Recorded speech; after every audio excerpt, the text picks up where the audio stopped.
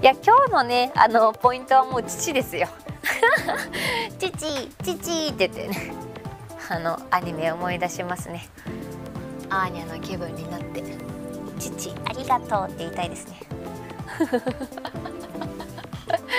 父嘘つきからね父ありがとうに変えたいですよね。はい、ということで父の日、でもパパの日ってあんま言わないですもんね。やっぱ父の日ってね言いますからね。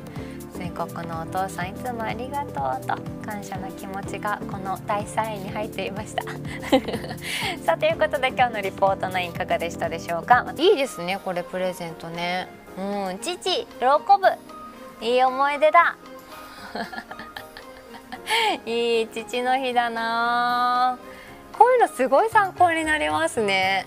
私も父にこれあげようとかって今思いましたもん。あざますだっけなんだっけありがとうございますだっけあるますみたいな感じですよね。さっきから私は何を言ってるんだっていうね。気になる方は某アニメを見てください。アーニャちゃんが可愛いです。父のためアーニャ頑張る娘頑張るあざますいやいいなこれ夏場大活躍。庭仕事とか